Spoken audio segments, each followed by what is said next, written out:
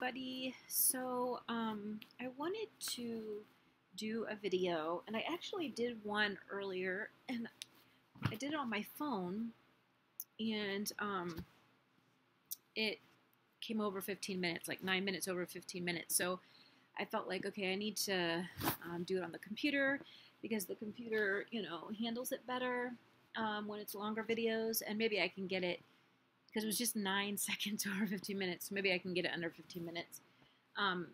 So what I thought I would do again, just like last week, I want to do a video this time on, I'm going to turn off this light because I think it has, yeah, that's better.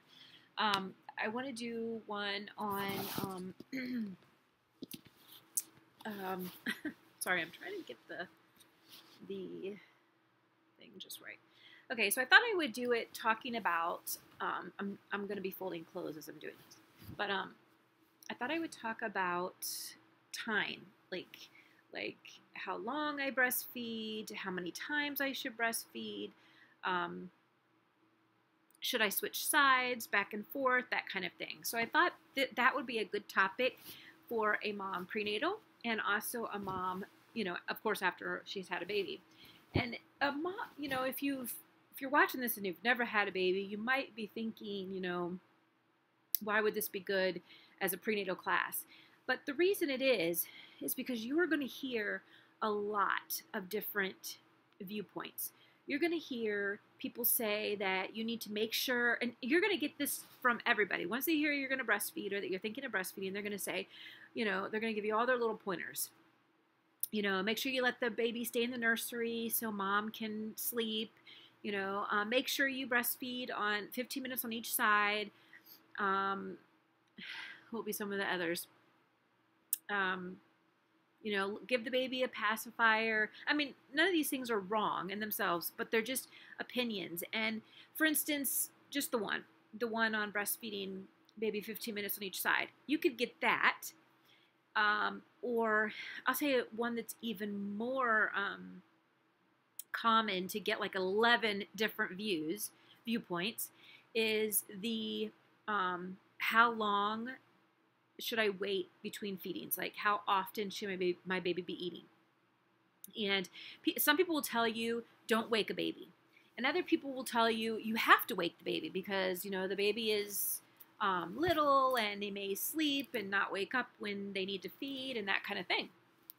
So you're going to hear that viewpoint. Now, when I say 11 different viewpoints, you can even get that in the hospital. I've known moms that are like, I cannot wait to get out of the hospital because I cannot handle any more stress of like people telling me what I'm doing wrong and what I should do and not do. And so that's why I'm making a prenatal class as well, because if you know this ahead of time, you don't have to deal with you can let people say what they want to say and think what they want to think, and you do your own thing because this is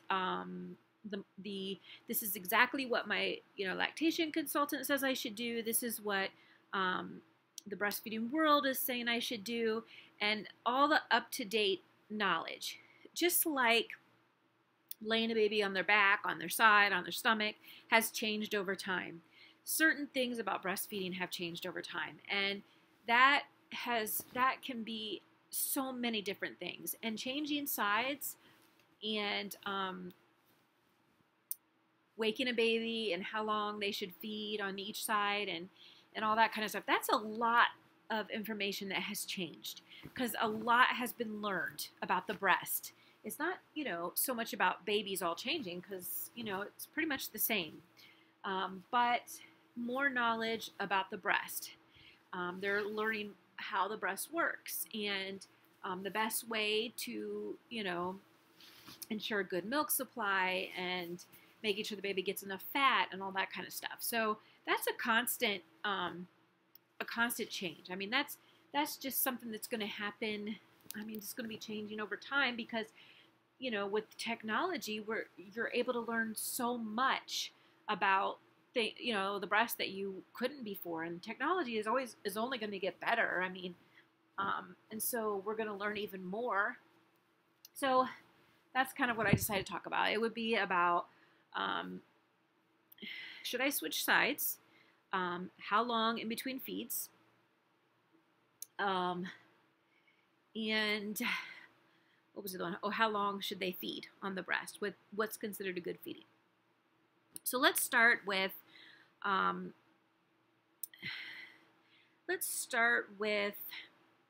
changing sides. Let's just start with that one. That one's a pretty short, simple, thing. With the breast, the reason we would say 15 minutes on this side, 15 minutes on that side was kind of for mom, so that mom was balanced. Basically, the baby didn't empty like mom being lopsided. So it was kind of like an even thing. But we changed that because we realized that a baby, the fattier milk is in the back of the breast. So if a baby is just feeding for a few minutes on each breast, they're not really getting that fattier milk like we want them to get it. Now, things are changing even in that. They're coming to understand that there is fat throughout the breast. It's not just at the back of the breast, but that's still like changing, and nothing's really been, I don't think anything's really been changed statistically or like written.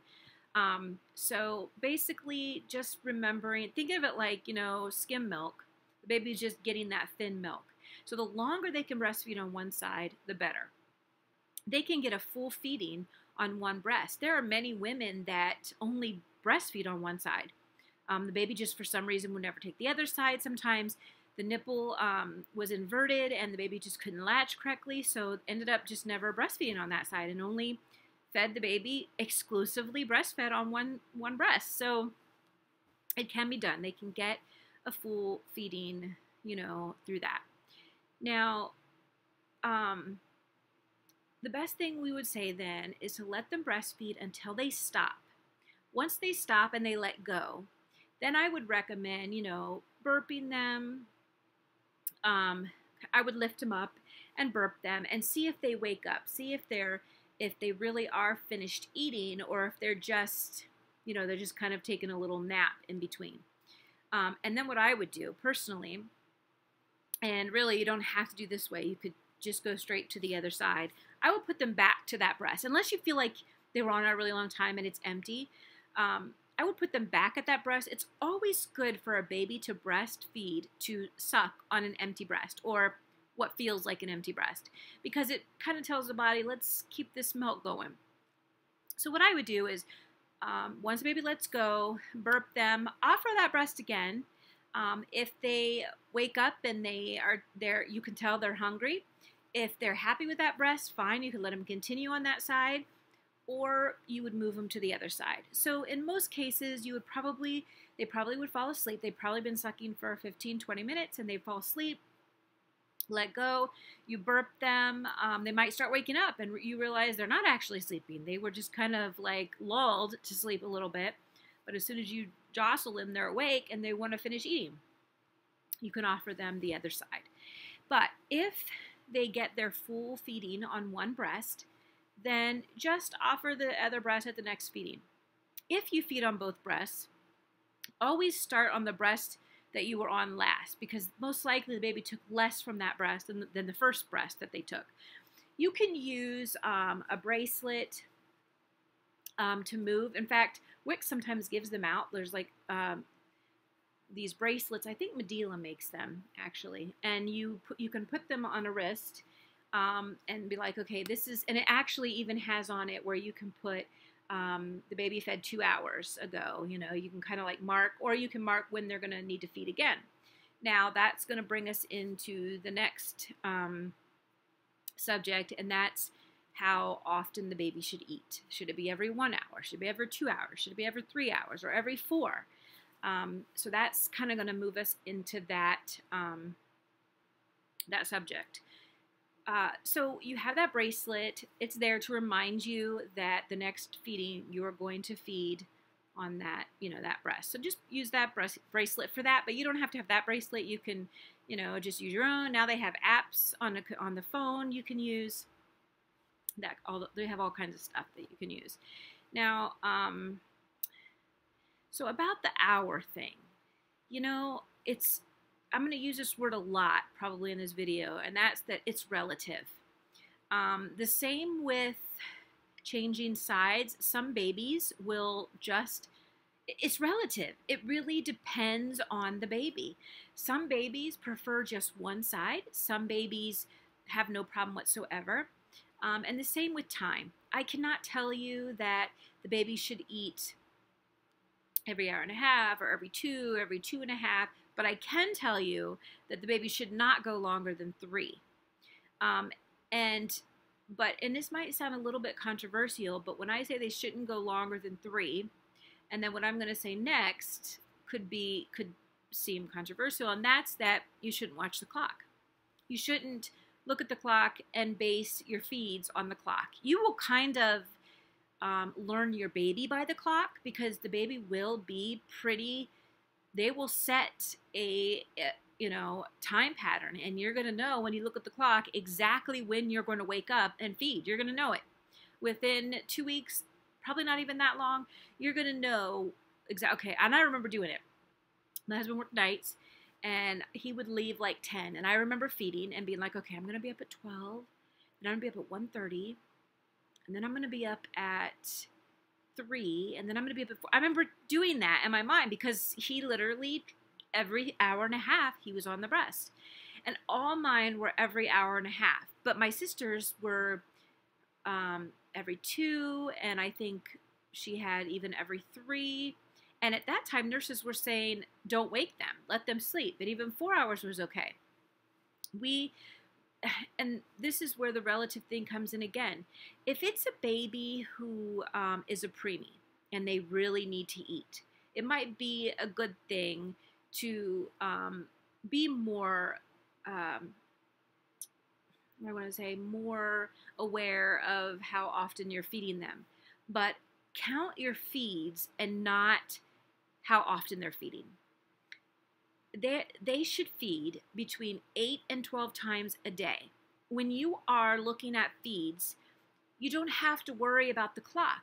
You don't have to say, okay, they're feeding every 2 or every, like I said, the baby will set a schedule, but you don't have to set it. Let the baby set the schedule. And the reason I say that is a baby might feed every hour and a half, and then they go through either the night or the during the day, where they go longer periods. And that's okay if the baby's getting enough feeds. For instance, let's say you go to bed at 11, the baby's up at 12:30, they're up at 3, they're up at 4, they're up and they're feeding. Every time I say they're up at 4, they're up at 5:30, they're up at 6:30, and they're feeding all this time. Then around 9 o'clock in the morning, they go to sleep till noon or 1. Okay, well, count 10 o'clock, 12 o'clock, 1:30, 3 o'clock, 4:30, 5:30, 6:30. That's 7 times they fed. And we're saying between 8 and 12. So if they go for a 4-hour stretch, that's okay. So that's why we say don't worry about every 1 or 2 or 3. Count feeds, because every baby's different. Let your baby make their own schedule. Let the baby feed when the baby needs it, and not when the clock tells us to. Now, again, this is where a few things come in to play. If you've had a C-section, or if you've had epidural and pain medications, or the baby's a preemie, the baby may sleep a lot. And in that case, you will have to you will want to count your feeds. You will want to make sure that the baby is feeding close to 12 times a day.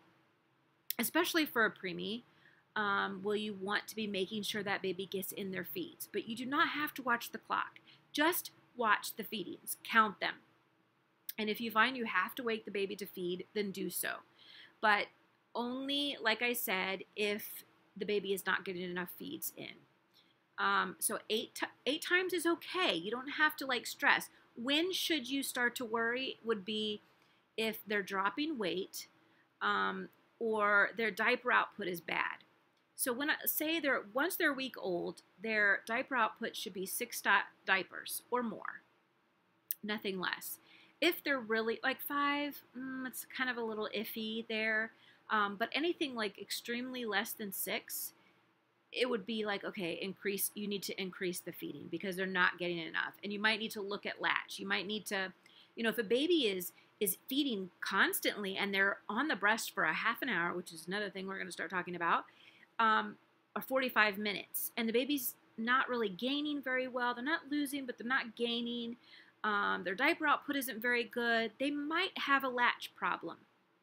Or a baby has to learn to suck, swallow, and breathe at the same time. And if they're really young, and even a 37-week compared to a 40-week is different, a 38 to a 41-week, those are different. The brain development is different.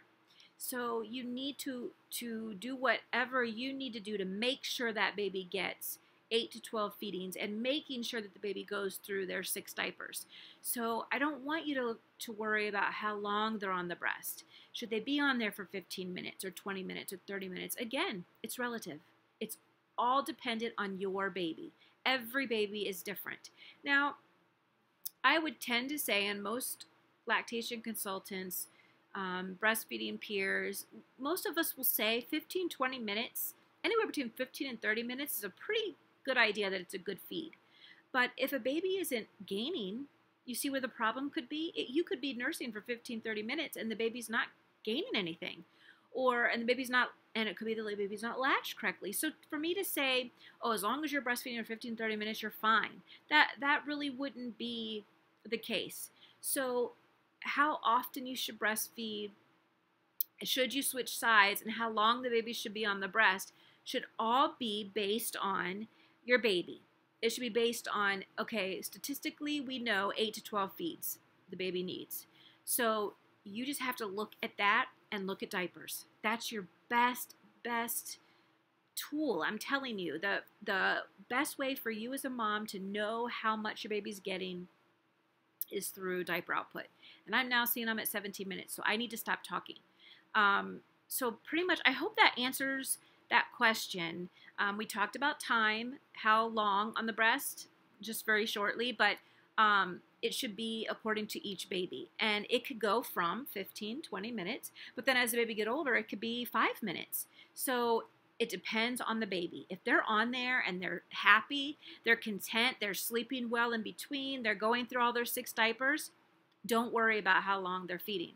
If they're not doing that, then get help. Just, if you feel something is wrong, seek out lactation consultant. If you're on WIC, a breastfeeding peer counselor, a CLC, La Leche League, you can go to them for help, searching out, breastfeeding support groups, that kind of thing. And then, of course, I'm here to help too.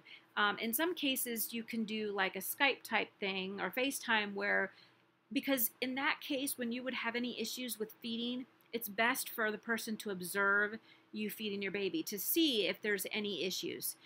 If everything looks good, then, we can say to you, everything looks good. The baby's sucking properly, the diapers are good, don't worry. But if you feel something's wrong, you need to be able to somehow get help and have that person, be able to view a feeding. And that's why I say, calling WIC or whoever you have. And that's why I'm on YouTube as well. I'm here to answer questions.